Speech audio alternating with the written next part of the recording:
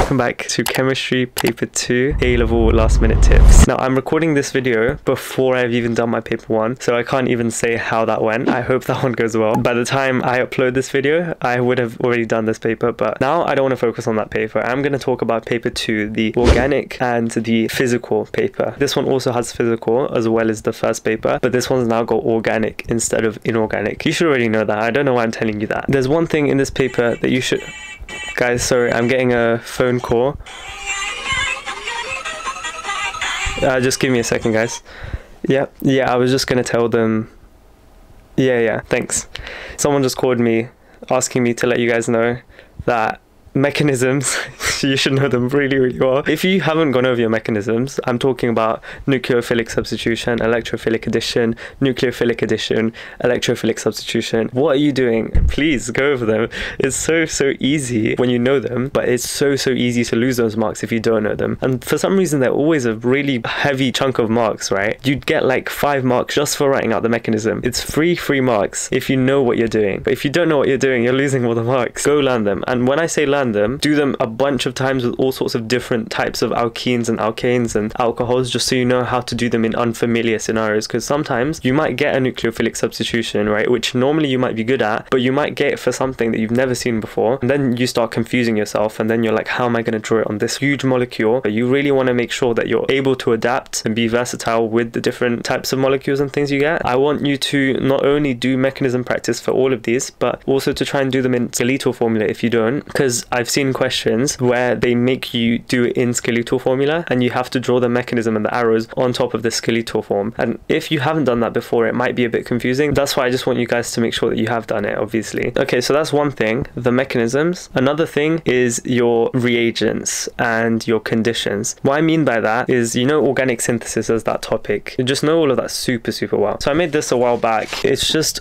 all the different alkene, alcohol, aldehyde, ketone, hydroxynitrile, acyl chloride, all of those different things, all on one piece of paper, and just simply the reagents, the type of reactions, the conditions, and like example mechanisms for every single one of these. This is all the mechanisms you need to know, apart from the benzene stuff. All of those things aren't on here, but I've done everything else here. For example, if you've got a primary alcohol and you want to change that into an aldehyde and a carboxylic acid, by now you should know that's acidified potassium dichromate. I'm underlining the word acidified. Make sure you write that word down if that comes up. You always need to write the fact that it's in some sort of acid. And if you're ever worried about what type of acid, for anything I'm talking about, right, 90% of the time, if you write sulfuric acid, you'll be right. Because hydrochloric acid, a lot of the time, it won't be a good acid because it would produce toxic HCl gas. So if you're ever lost, put sulfuric acid down as a condition. Here are the answers for it as well. Don't worry, I will leave this down below in the description. It's just another one of my random resources that I made that I just completely forgot about. So that's the memorizing aspect of things. Another thing that you need to know, that's like the really small aspects of every single topic. So starting from alkenes all the way down to carboxylic acids, DNA, polymers, all that stuff, every single topic has a tiny bit of it that's just really irrelevant for some reason, that's just there because AQA want it to be there. An equation, or it's like a process. It's really small and insignificant, you'd think, but they always come up for some reason. Like I'm talking about soap. One thing in particular that for some reason always just goes out of my head. If you don't know what I mean by soap, I'm talking about the carboxylic acid topic, or is it the ester topic? I think those are both the same topic, but there's a really small part of that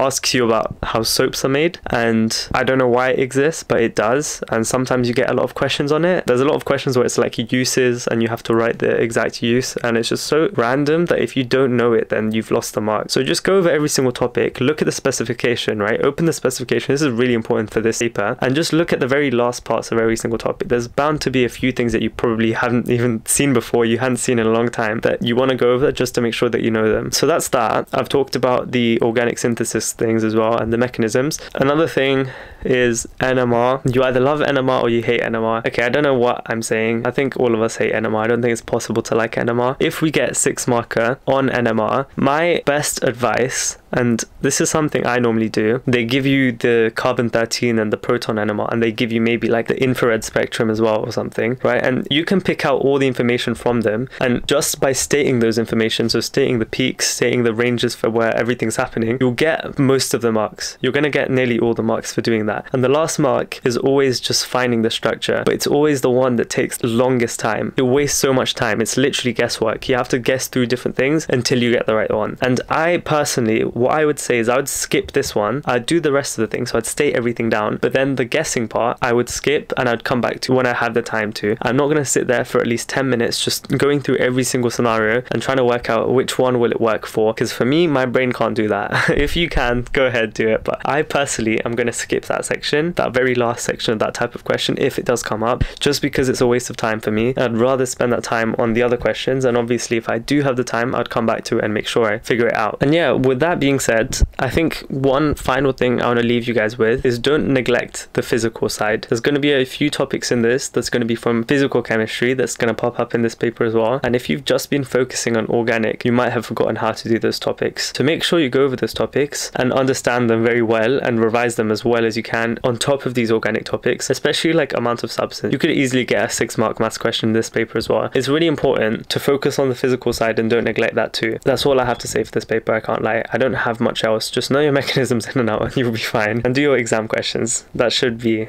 more than enough. That's what I'm going to be doing. If you have any other tips, leave them down below. I will very much appreciate it. We're all trying to help each other out here. Apart from that, I guess it's time to revise now. Bye for now. This week is going to be the heaviest week for me. I've got chemistry, then I've got biology, then I've got maths, and then I've got chemistry again. I don't know if I'm going to survive. But yeah, bye for now. Good luck, and I'll see you very soon.